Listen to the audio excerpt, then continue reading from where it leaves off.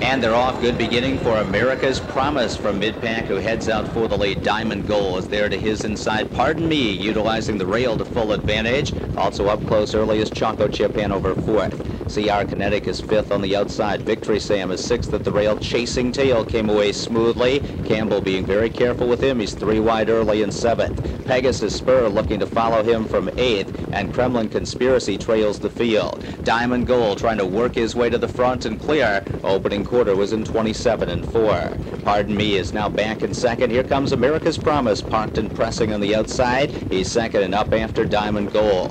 Choco Chip Hanover is racing in fourth, and he's edging to the outside. Then it's a gap of 2 lengths to Victory Sam. CR Kinetic 6, Chasing Tail still 7th on the outside, and Pegasus Spur waiting for him to roll. He's 8th on the outside. Kremlin Conspiracy trails the field, and Bernd Lindstedt and Choco Chip Hanover are rushing up to challenge for the front. The half was in 55 and 3. It's Choco Chip Hanover to take the lead from America's Promise, who made the top between calls. Diamond Goal is now racing in third. Victory Sam gets past him on the outside. He's up into third position. Pardon Me has been shuffled back on the inside in fifth. Sixth on the outside, Chasing Tail, who's yet to fire. He's still 9 lengths from the lead. Pegasus Spur behind him, and CR Kinetic is buried in traffic in a tough spot. Kremlin Conspiracy is trailed throughout. 3/4 in 1:24 and 2, and they come to the top of the stretch, and it's all Choco Chip Hanover. Choco Chip Hanover 3 lengths in front. Victory Sam racing in second. Pegasus Spur for the back of the pack with a late kick toward the outside.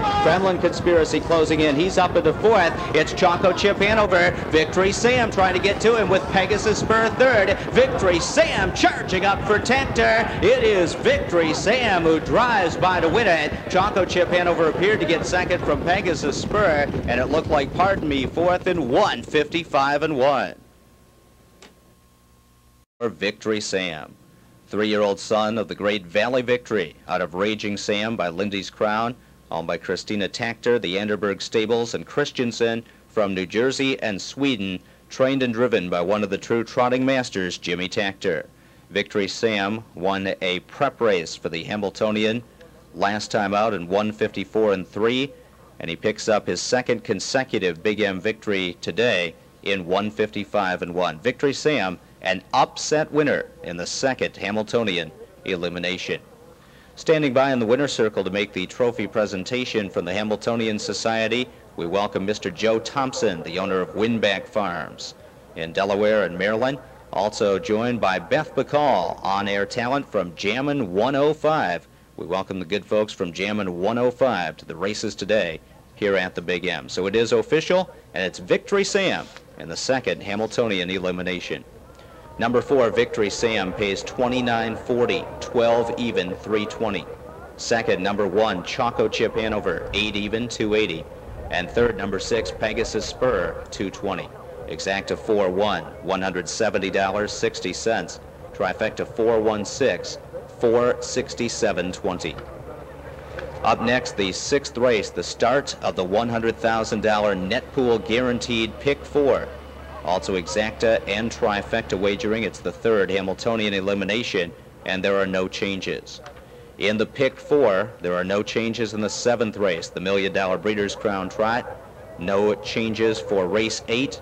Also no changes in the 9th race. So there are no pick 4 changes. It starts off with a minimum of $100,000 in the net pool. 17 minutes from now, post time set for 6:06. 6 starts ago, Victory Sam came out of the box firing, and everybody thought right then that he'd be right here. But there was a couple races in between. Tell us about the season so far for Victory Sam. Well, he's a quite green horse. He barely raced last year. He had a lot of maturity problem last year, and he matured pretty good.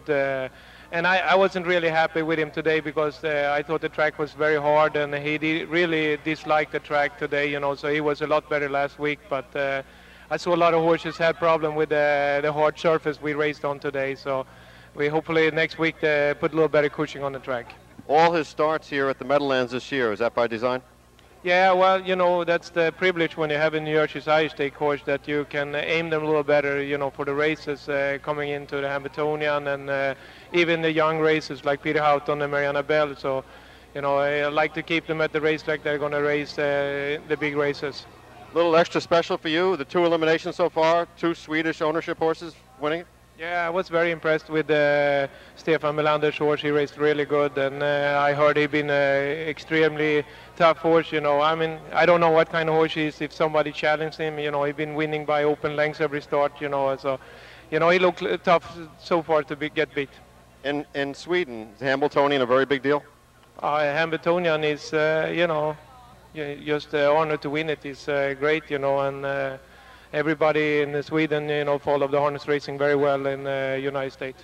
Okay, Jimmy Takter, good luck with Victory Sam, looking to get in the final, looking to do some damage in the $1 million final next week.